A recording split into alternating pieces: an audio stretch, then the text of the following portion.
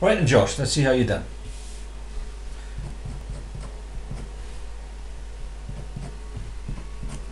Perfect start. Oh, where did that kilogram come from? It is grams, isn't it? Nothing there over a kilogram.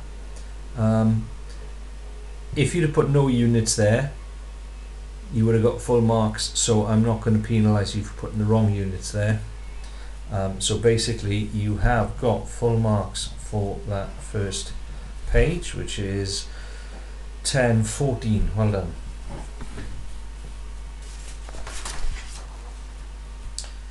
There's a straightforward method for working that out. Watch the video clip, you'll get it, no problem. That is correct. This is a special word that you need to know. If you have a line that touches the circumference of a circle, it's called a tangent. That is a pentagon, cylinder and triangular prism. 4 marks for the page. 7.6 is good enough. This isn't perpendicular, means at right angles to. Now that quite clearly isn't a 90-degree angle. What you need to do is take a clear ruler, if you haven't got one, buy one, and use one of the longer lines on it to match up with the line PQ. If you then slide that till it meets R, what you've got is a line which is going to be at right angles. And if you put a little box there as well, that shows the examiner you know what you're doing. You should be able to do those. If you have a look at what I've done on the video, I'm sure you'll think, oh yeah, I can do that.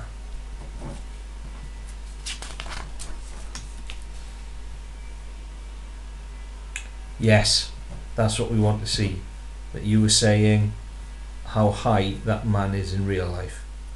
So that is good. The only problem I've got is that you haven't then given me the units of the bendy bus, and that we need. Okay, so you're going to get 3 out of 4 for that. Okay, it's important that you have that unit in there. That is correct, that is correct, that is correct, and nicely laid out, so well done for that. And that is 6 days as well, so well done for that. 10 marks for the page. Good page. Okay, this work is known as algebra in context. Have a look at me answering that question on the video, then go to that section in the Jones' Sums topic page and have a go at some yourself, and you'll quickly see how straightforward those are. This is 20 plus 10, not to the power of 9, but times 9. Okay, and then when you're working out combined arithmetic like that using BODMAS, the multiply m always comes before the add, so that would then be 20 plus 90, which is 110. Can't give you any marks for that. These are exchange rates, pretty straightforward. Watch what I've done. Have a look for exchange rates on the website, and there's plenty of those to practice. Correct, correct, correct. So you've got 3 there, 2 there. Have a look at what I've done on the my video clip for that one. I'm sure it'll make sense to you. This isn't foil. You won't be asked foil on a foundation tier paper. This is just simplifying algebra.